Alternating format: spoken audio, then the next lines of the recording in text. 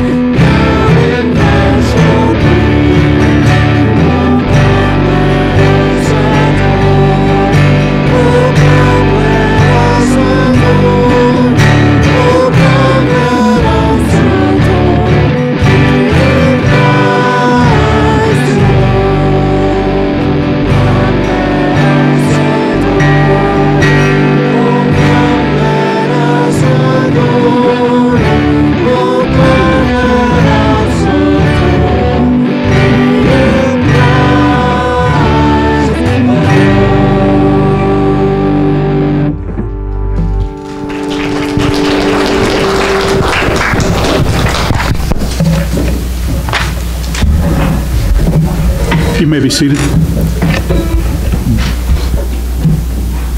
Let us pray. Heavenly Father, we thank you for this beautiful day, a day that we can come to worship you. More importantly, Father, we thank you for this special season, this time that we have between Thanksgiving and Christmas, a time that we can reflect, Father. We reflect upon the blessings that you've given us, the great gifts of benevolence, Father, that you've given us through our lives. But more importantly, Father, we thank you for this time coming up when we can reflect upon the ultimate gift that you've given us, Father. It's also a time, Father, that for many people, it's a time where they find it difficult. We find many people feeling themselves alone, that they face a lot of hurdles, a lot of depression, a lot of other circumstances, that this time of year is exceptionally difficult. Ultimately, Father, though, we know that this is a great time of hope. We ask that you be with us as we walk these next weeks in our lives, Father, that we can be a beacon to them, Father, that we can show your love, your light to them, that they can find the ultimate light of the world, the gift that you sent on Christmas so many years ago, the gift of your Son, that you walked among us, Father, that you chose to be in human flesh, that you chose to understand us, to reach out to us, Father, to seek a relationship with each and every one of us. Help us to remember that, Father, so that we can give that gift to others. This time of year we give gifts, but that's the ultimate gift of all, that we can bring others to you, that they can know your love and your light. We pray all these things in the name of your precious Son, Jesus. Amen. Thank you, Ralph.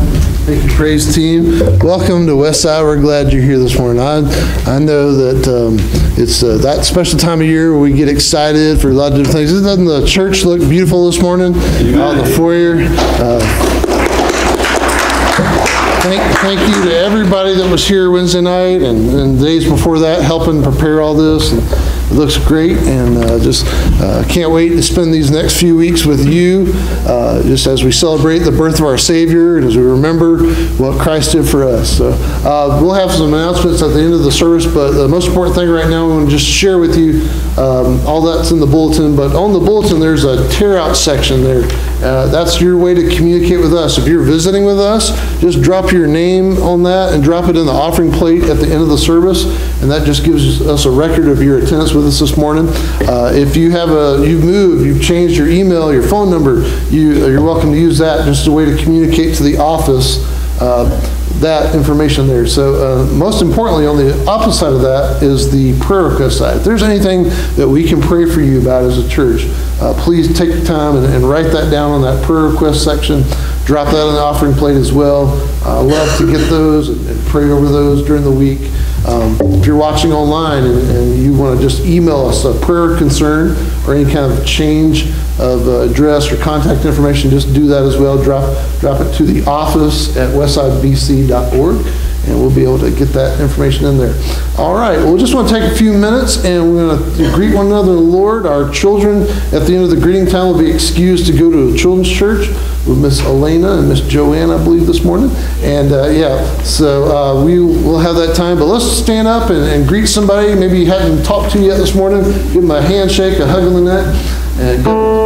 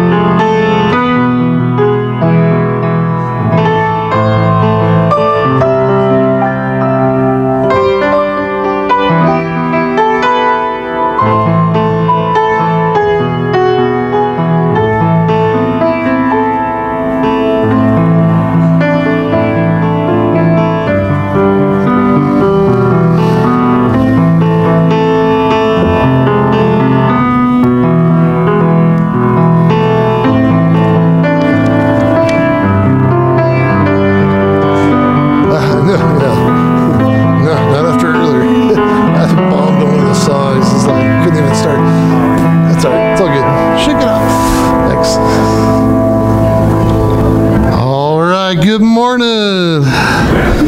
Welcome back. Find your seat, and if you can't find your seat, just sit in someone else's seat, and then they'll tell you it's not your seat. Okay, no, just kidding. Well, all right. I cannot believe we're in the month of December, and 2023 is going to be here in just a few weeks. That's crazy. But, all right. Praying earlier, several past weeks, and just like, okay, Lord, what do you want me to do this year for Christmas? Obviously, we're going to talk about the Christmas story, but I don't know, I think I shared this with you last year. Sometimes this is a struggle for pastors when we come to like the Easter and the Christmas stories, because the amount of material and like, okay, I've done that last year, I did the, and it's like, and it's a struggle. So I was praying through that over the month of November, kind of looking at some different things that I could do. Last year, went through the Gospel of Luke, just kind of verse by verse, the Christmas story this year. But this year, I felt led to kind of take a page out of the Advent calendar. We call it Christmas. Sometimes it's called Advent, right? Advent is the weeks, the 4 weeks leading up to Christmas. You can call it either one. But there's some calendars that you can look at and kind of use different themes. And I felt led to do that with you this year, specifically looking at 4 themes as we draw closer to Christmas. Those themes are waiting, which we're going to look at today, mystery, redemption, and incarnation. So those are the 4 sermons that you'll hear from me. I want to encourage you, be here next week, even though I'm not going to be here, because you're going to hear a great message from our associational missionary, Steve Parr. He will be here in my place. He's coming to preach, so be here and support him, and you'll enjoy his message. I'm not sure what he's preaching. I didn't tell him he could preach about anything he wanted to, but you'll enjoy hearing from him next week, so be here for that. But so these 4 themes: waiting, mystery, redemption, and incarnation. So we're going to look at what these have to do with the Christmas story. Today we're looking at waiting on the Lord. If you notice some of the songs we sang today, we wait on the Lord. Children, right? They are sometimes notoriously impatient for special days during the year, right? Whether it's Christmas or their birthday, special days that they look forward to. And I don't know about you, but maybe adults, maybe not so patient either, right? Sometimes. But we children especially anticipate the Christmas season, right? Because they know that sometimes the gifts come. And I was thinking back this week, one of my favorite Christmas decorations in our home growing up were these green felt things that we hung on the door. They were made out of felt and yarn, and they had a little jingle bell at the bottom. And what you did is you tied, I think there were 10 or 12 candy canes that you tied on these strings on the thing, and it was like the 10 days before Christmas or the 12 days before Christmas, and every day we could go and pull one of these candy canes off this like green thing. I think one of our neighbors might have made it for us, and but that was the one thing, because I could like count down and like, okay, Christmas is 7 days away or 5 days away or 3 days away, and it was, as children, we get excited about these things, right? Like, and this, I've seen other things similar to that in the stores. They have these houses that you can open up a door or window, and it kind of counts down the days until Christmas, right? And but that was one of my favorite decorations. I don't know, Mom, do we still have that? Okay, good. So I should have called and made a nice little illustration, but it's all right. But we wait a lot of times for these special days, but Christmas is all about waiting too. But I'm not talking about the packages, waiting for the packages to arrive. I'm not talking about waiting on the highways because you're stuck in traffic. I'm not talking about waiting in the lines at the stores. We all wait there. I'm not talking about waiting for family to arrive or waiting to share gifts. Christmas is about waiting on the Lord. We're going to see this morning. Is waiting on the Lord for His plan to take place. First, we're going to look at it is from a historical perspective, but we're also waiting for Jesus and his plan of salvation. And that's what we're going to look at this morning with if you will go ahead and turn to Matthew chapter 1, verse 18 is where we're going to start. We're going to see how these characters of these people in the Christmas story, how they had to deal with waiting, and even before that, even in the Old Testament too. So I'm going to read quite a bit this morning, so hang out with me. I'm going to read a chapter and a half to you, but they're small chapters. So starting in Matthew chapter 1, verse 18. This is how the birth of Jesus Christ came about. His mother Mary was pledged to be married to Joseph, but before they came together, she was found to be with child through the Holy Spirit. Because Joseph, her husband, was a righteous man and did not want to expose her to public disgrace, he had in mind to divorce her quietly.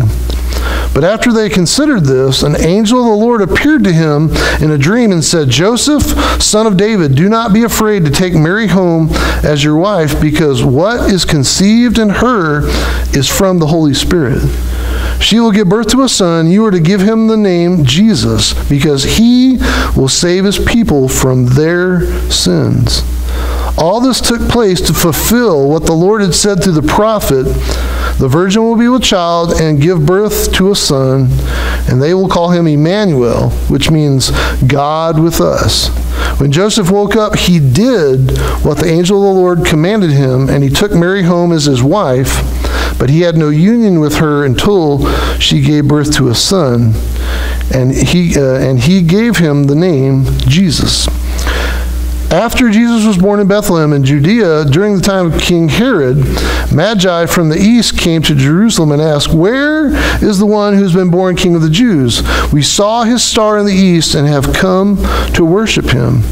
When King Herod heard this, he was disturbed, and all Jerusalem with him.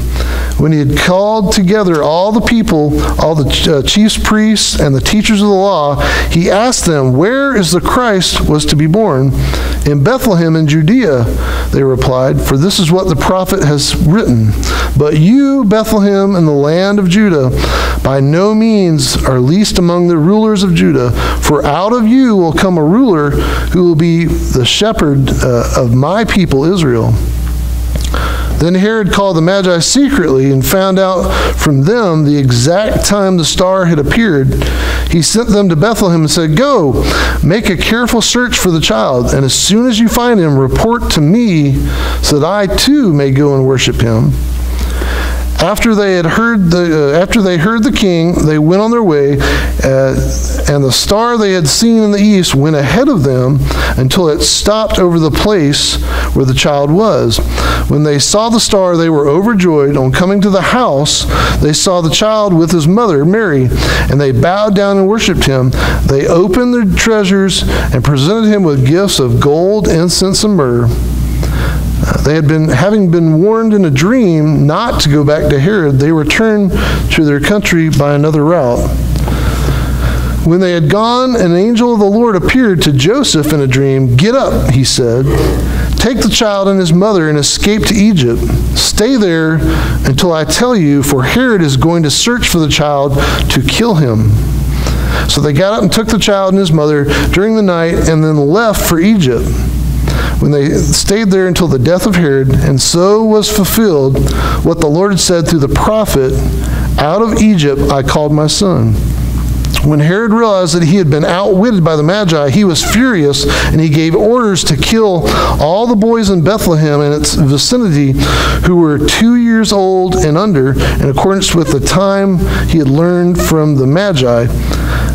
Then what was said through the prophet Jeremiah was fulfilled. A voice is heard in Ramah, weeping in great mourning, Rachel weeping for her children and refusing to be comforted because they are no more. After Herod died, an angel of the Lord appeared in a dream to Joseph in Egypt and said, Get up, take the child and his mother and go to the land of Israel, for those who were trying to take the child's life are dead.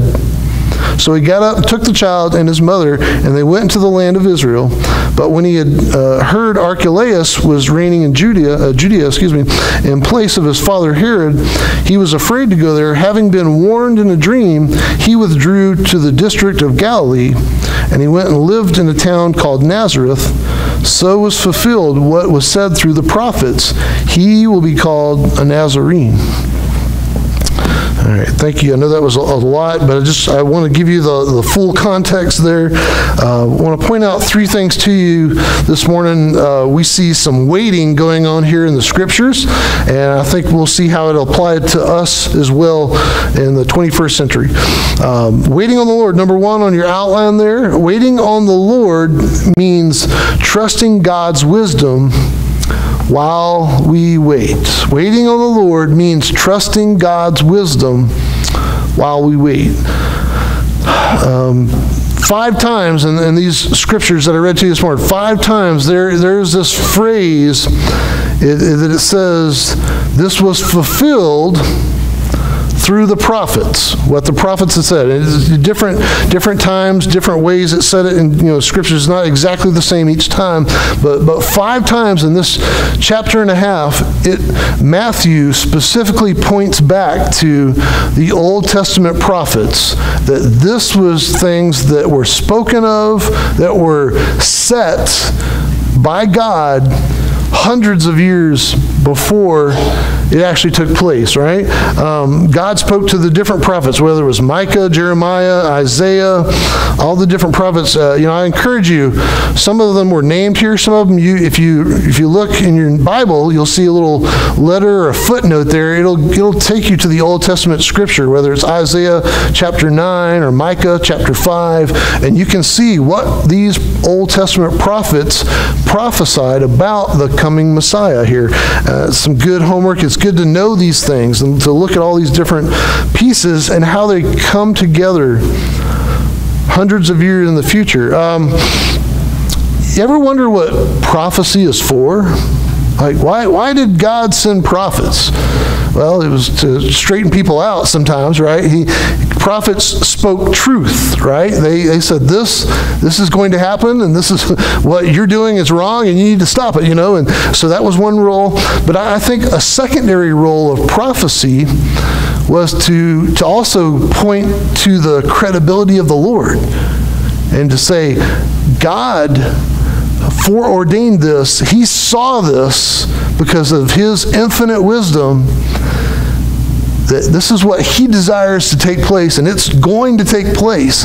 And it's kind of like an apologetic that we look at, and we know that we can trust the Lord. All right, I'm not going to break into an apologetic with you this morning, but apologetics on prophecy in the Old Testament is something that we should pay attention to. That's one of the reasons why we can trust God's Word, because we have God's Word thousands of years in the Scriptures and what God spoke, and we can see them come to pass in the future. That's just one of the reasons why we can trust God's Word, why it should have authority over you and me in our lives. But that is one of the reasons there. God gave it to us so that we would understand His wisdom and His knowledge, that we might trust Him. I believe that if a prophet speaks, then we say, okay, he said this, it took place. That means I can trust it. I think that's one of the reasons why God gives us that. Here's the thing: we're talking about waiting on the Lord, right? This morning. Think about who God is. He's an eternal being, right? God is timeless, right? Time means very little to God, only in the relation that it affects you and I. God is an infinite, eternal being, and time means very little to God. He's timeless. I love the scripture. Psalm 90 verse 4 says that for 1,000 years in your sight is like a day has just gone by, or like a watch in the night. That's Psalm 90 verse 4, right? God is timeless. But yet, at the same time, church, God is timely. God is an infinite, eternal being, always existed.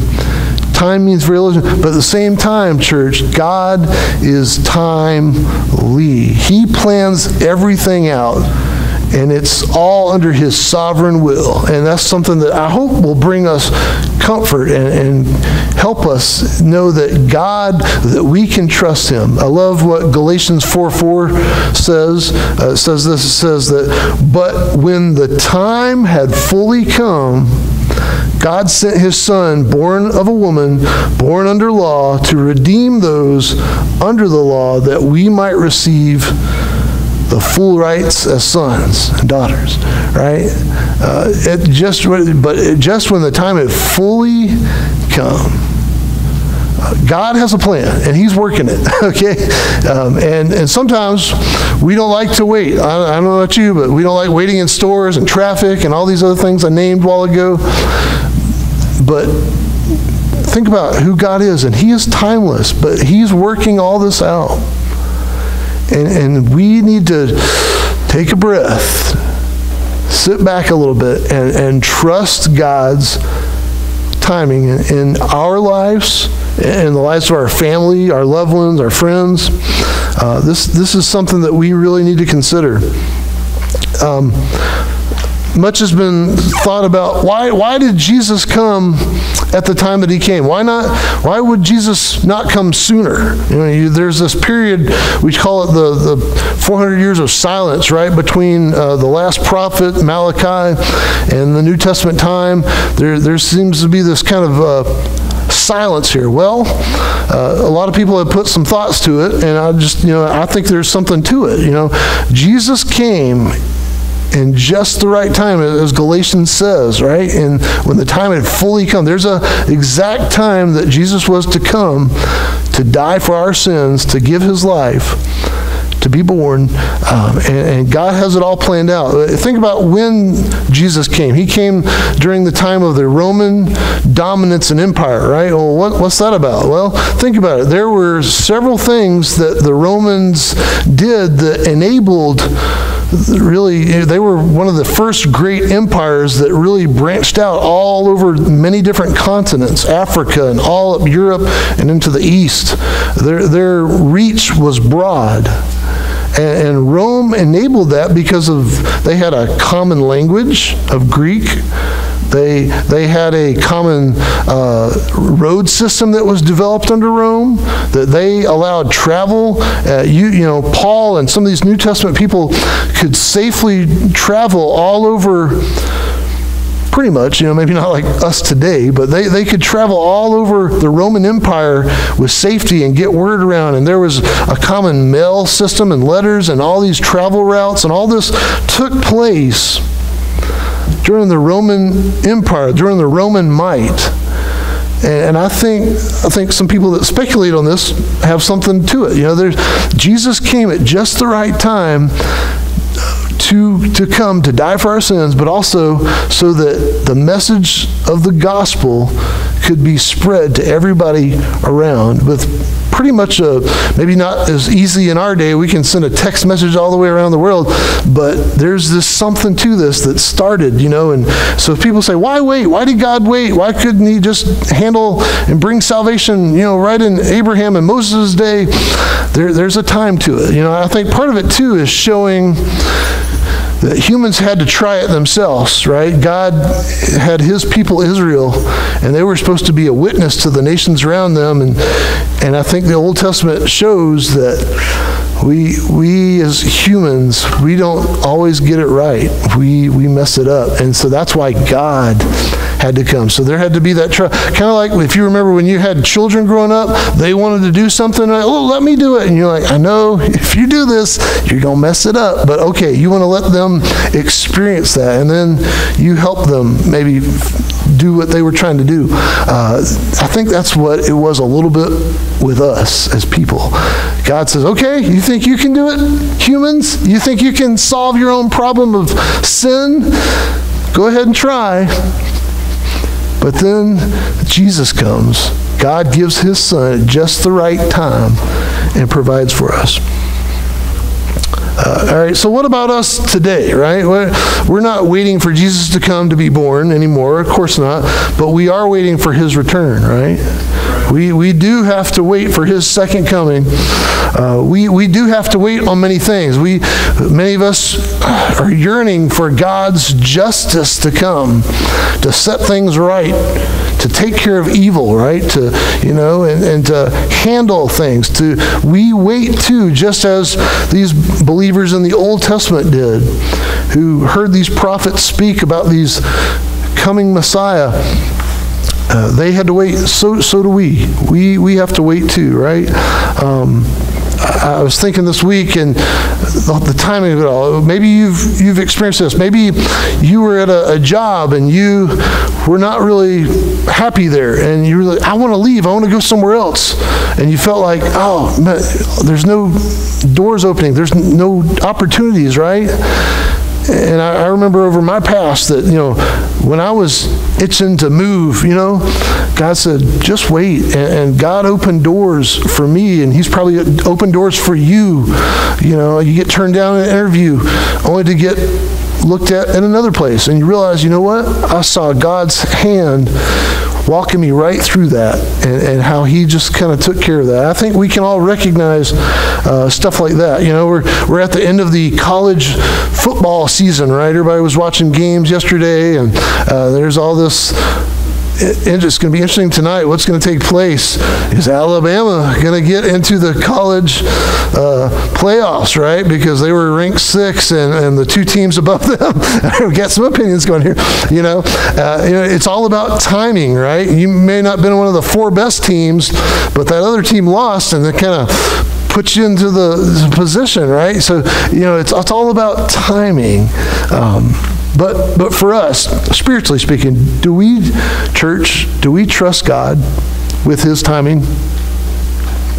I know some things that we go through we don't like, and we want to get out of those circumstances and difficult places in life. But I just want to encourage this morning, do we trust God's perfect timing? Again, remember, God is timeless. Time means very little to God, but he is also timely. And sometimes, we'll see here in just a minute, we have to go through some things to get to these places, right? Do we trust God that his will for our life, my life and your life, he's a timely God? And sometimes that involves waiting, just like we see here in the Christmas story. All right, secondly on your outline, trusting on or waiting on the Lord does not mean that we are inactive while we wait. Trusting on the Lord does not mean that we are inactive while we wait. And you've probably heard this before. You've heard somebody talk about this, that, well, just because I'm waiting doesn't mean I have to sit on my thumbs or sit on my hands. That sounds wrong. But we can be active. And while we wait, we don't have to do anything. I'm sorry, I'm having a moment here. Just go ahead and laugh it out, Pastor Don. Okay, you don't sit on your thumbs, you sit on your hands. Okay. Danger-prone John does it again. I'm sorry. All right, well, just breathe. Just wait, John. Okay. Here in the story here, we see that there's some waiting going on here, but there's some activity here. You see this with the Magi that come from the east here in the story. These Magi, these wise men, some people call them, they've traveled probably, according to the scripture, some people will say maybe 2 years to come see. That's why if you look at our manger scene down here, we've got the nativity scene over here. We've got the wise men. They're not there yet. They're on their way. They're getting there, right? So, but these wise men had to travel probably, maybe because you go back to the scripture, it says that Herod wanted to kill all the children 2 years and under.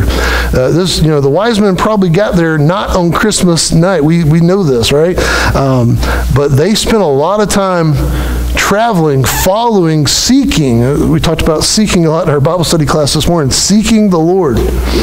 Verse 2 there in chapter 2 says, "We saw his star in the east and we have come to worship him. They were seeking after this newborn king to worship. It was a journey for them. It wasn't just let's hop in the car, kids, and go to the Walmart down the street. This was a long journey that they put themselves into. And for you and I, right? See some other things in here too. Joseph and Mary, they didn't stop their plans either, right? They were planning to be engaged and to get married, and then the Holy Spirit throws a surprise on Mary. Hey, Mary, by the way, you're going to be pregnant with child through the Holy Spirit. They continued their, Joseph, the Lord appeared to Joseph in a dream, says, don't be afraid to take Mary as your wife. They continued to live as a couple, right?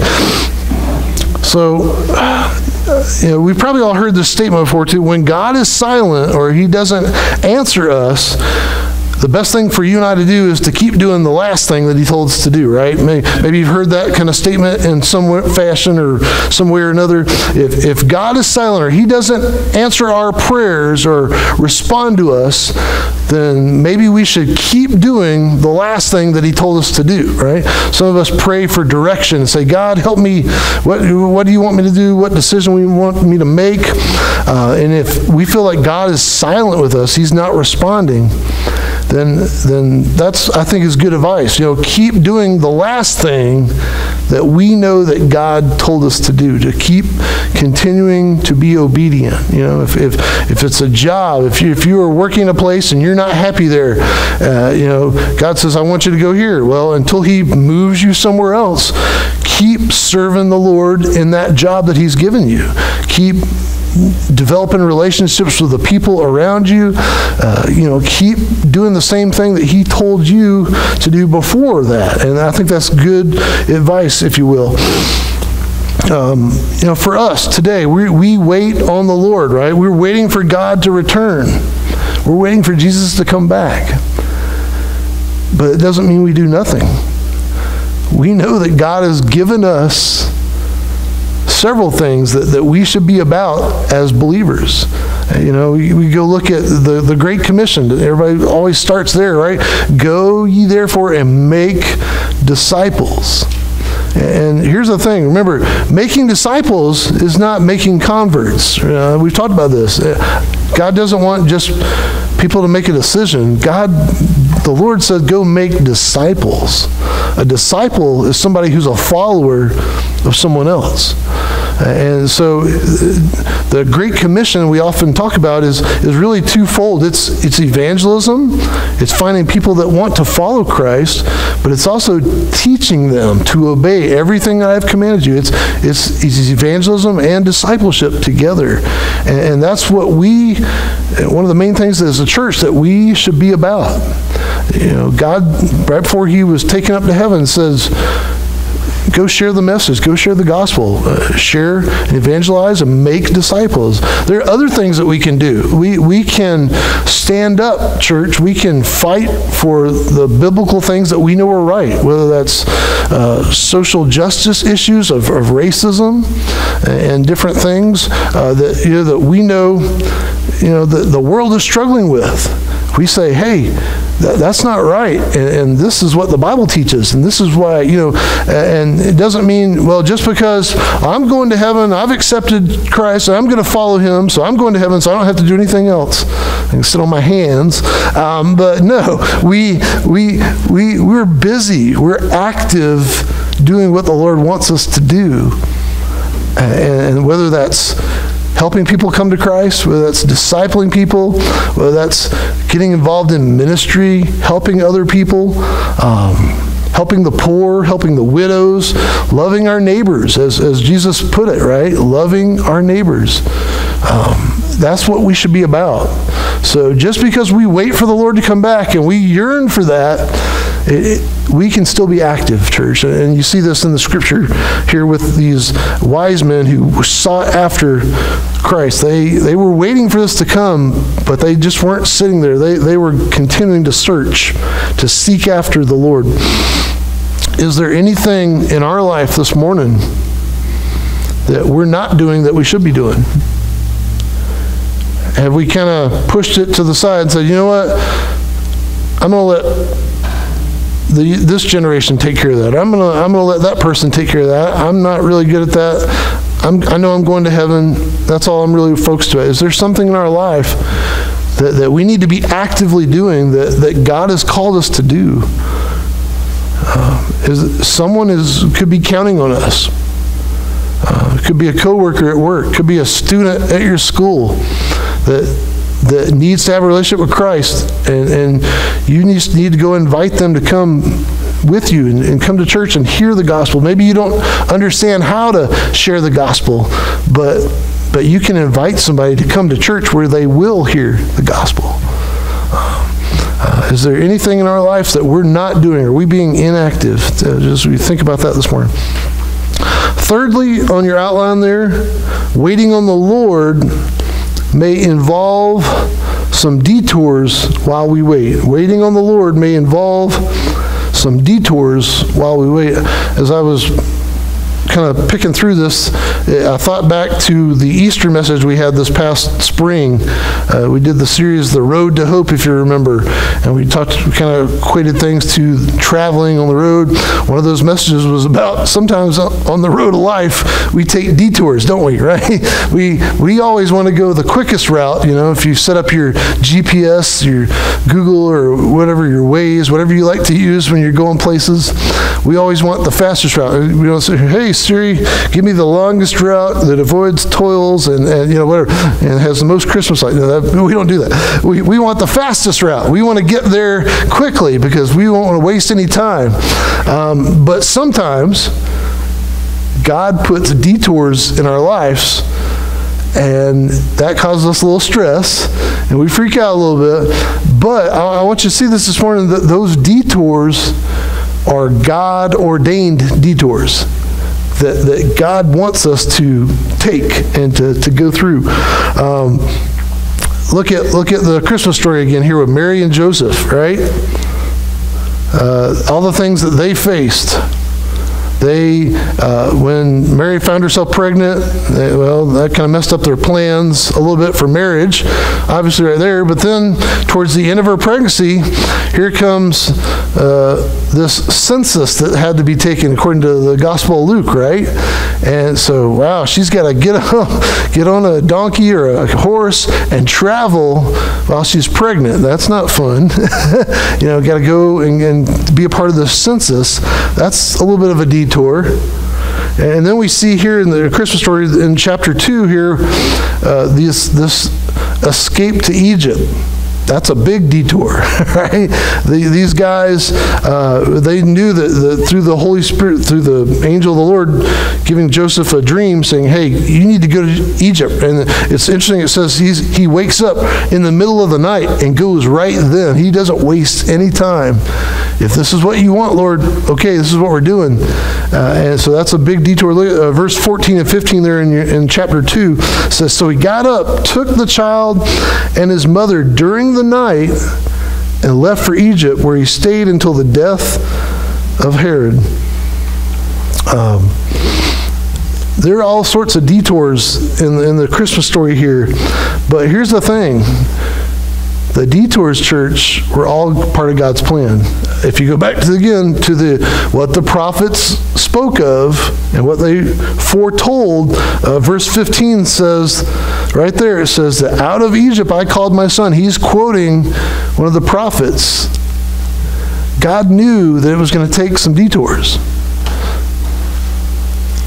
Don't we realize the same thing? I know we get bent up out of shape. Man, I am waiting for this to happen, and I can't wait for this to take place. And then when it finally does, I know everything will be okay. Well, that's what we think. But God says, you know what? I know that's what you think, but in order for me to make you who I want you to be more Christ-like, you're going to have to take a detour or two or three in life so that you can learn, or that you will pick up, so that I can refine you in a fire, so to speak, and be who I want you to be. those detours, those things that make us stronger or more Christ-like. That's important. I mean, I was thinking about this. We even see this in nature, right? When a baby bird or something is born in an egg, I've heard people say, don't take the egg and try to help the bird out. Why? Because it's that struggle of that bird trying to break out of the shell is what helps the bird loosen up its wings and learn that it has muscles and it can strengthen and be ready to fly one day, right? And so if we took the shortcut and we help the bird out and break the egg out, that bird is not going to be as strong as it needs to be and might not be able to fly. And it's the same thing for you and I. If we don't go through the struggles that we go through, that we don't like, that we hate, right? God will not be able to make us into the people that He wants us to be. And as we learn, and if I don't learn a lesson, how can I teach that lesson to my children or to my coworkers or to my friends, right? And so it's not just for ourselves, but sometimes when we go through difficult circumstances and situations, it's not only to help us to grow, but it's also so that we can turn around and help someone else out. The things that we have experienced, that we can say, hey, I don't want you to make the same mistake, because it's and we can help somebody else through that.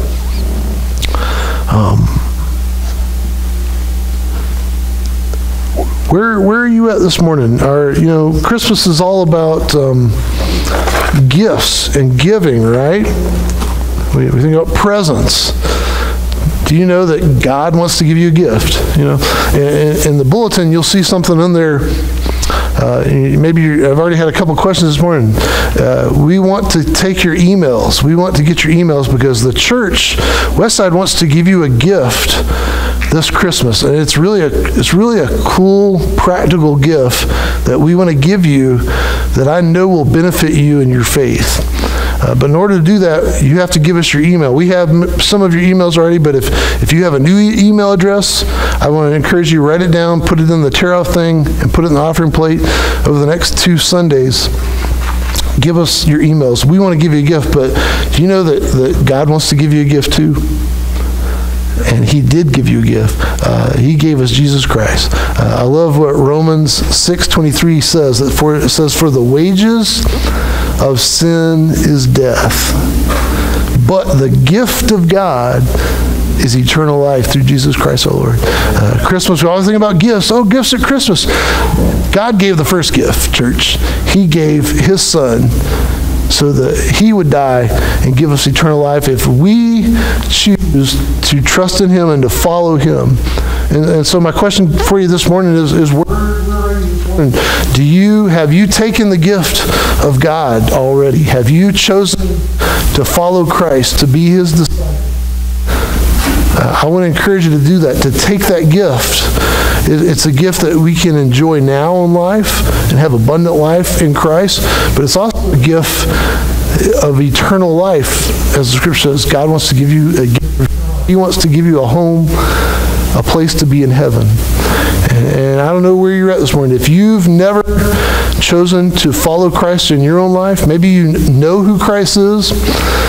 Maybe you can identify with me. I grew up in church all my life, right? I knew about Jesus. I knew who people were in the Bible. I had all this knowledge in my head, but there was one thing that I lacked.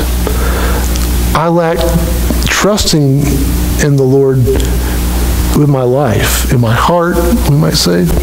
When I was 13 years old, I was just moved by the Holy Spirit.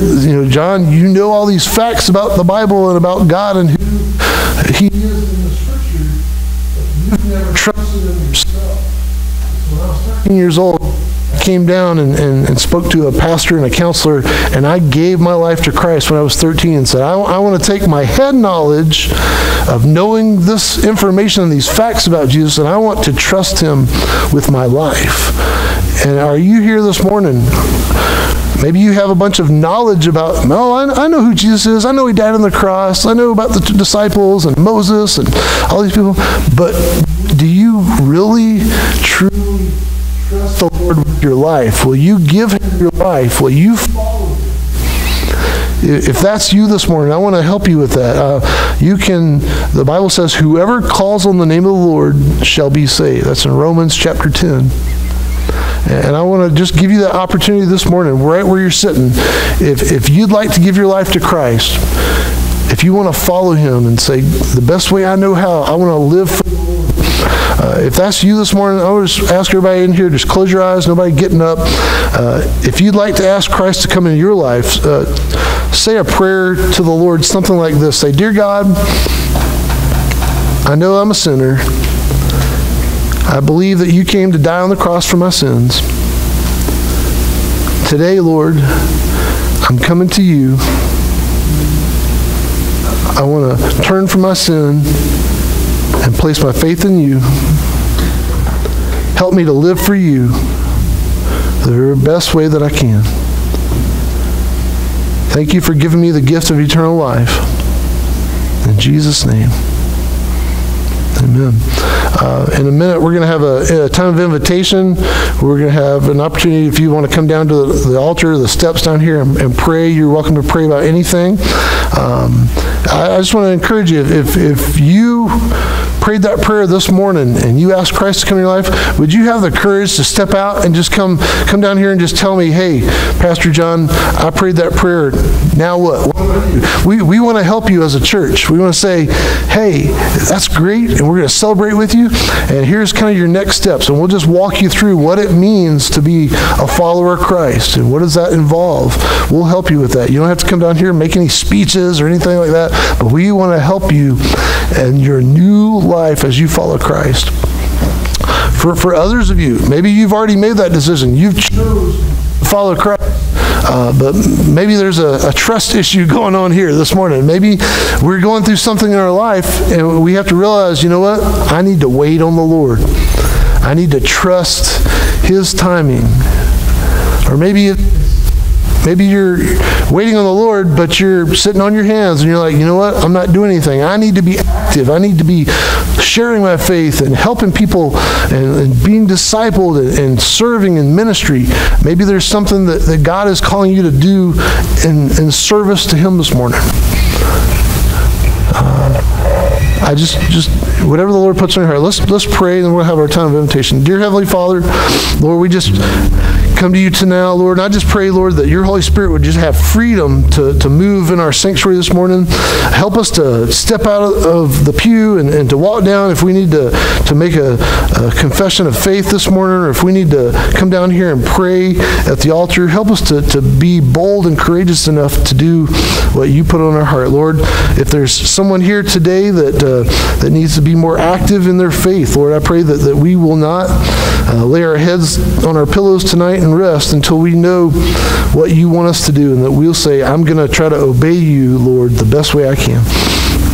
Thank you for this time. We pray all these things in Jesus' name. Amen. If you'll stand. Lay it down. Lay it down at the feet of Jesus. All your fears, all your secrets, all of it, hold inside. Lay it down. Lay it down.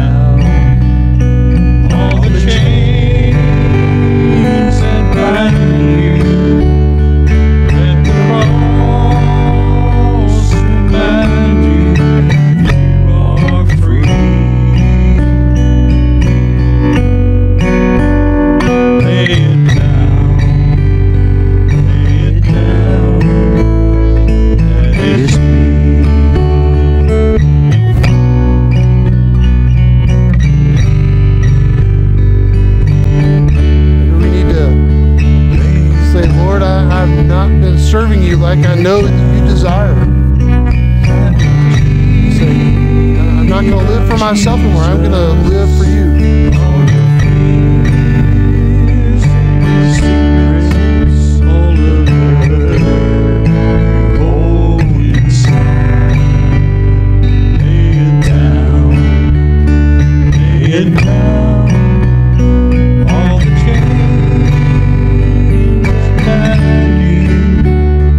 Let the cross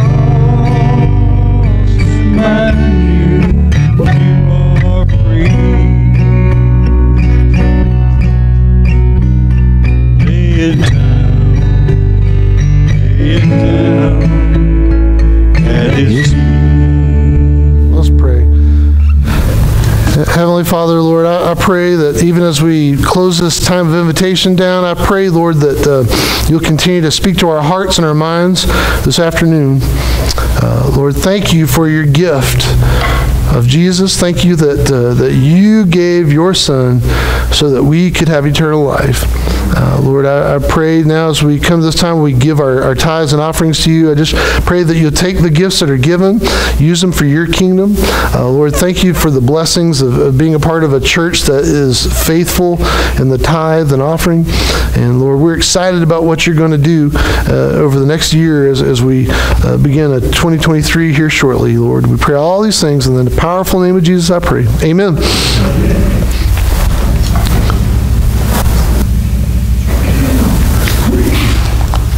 All right, while the offering is being passed there, just want to bring your attention to a couple of things in the bulletin there. You see that tonight at 6 o'clock is our 2023 budget presentation. The finance team will bring before the church tonight. We will meet in room 108 down the hallway there for that. This is your opportunity to ask questions about the 2023 budget. The finance team has created. You can make suggestions to the finance team if you feel led to do that, but they'll take that and then it'll be kind of wrapped up, and then on December 18th we'll just do a up or down vote on the Sunday morning service for that. You see the Christmas calendar there in green in the bulletin there. That just kind of gives you when we're meeting, when we're not. That's all on there. Senior Adult Bible Study is coming up in a week and a half, so be aware of that. And then lastly, again, we need your email. I'm excited about this. I'm bad. You can ask my wife. I'm bad about secrets, but I really want to tell you, but a couple of weeks we're going to tell you. Need your email because we want to give you a gift. I don't want if you don't do that, you can probably still enjoy the gift we're going to give you. It will really, really help if you have an email. We'll give you that. And we'll explain that a little more going forward. It's a neat thing, but send us your email. You can either send it to the westsidebc.com, or you can put it on the paper there and drop it in the offering plate. All right, God bless you guys. Hope you have a great afternoon in the Lord. We will see you this week for Kids Club and Refuge and our midweek services. God bless.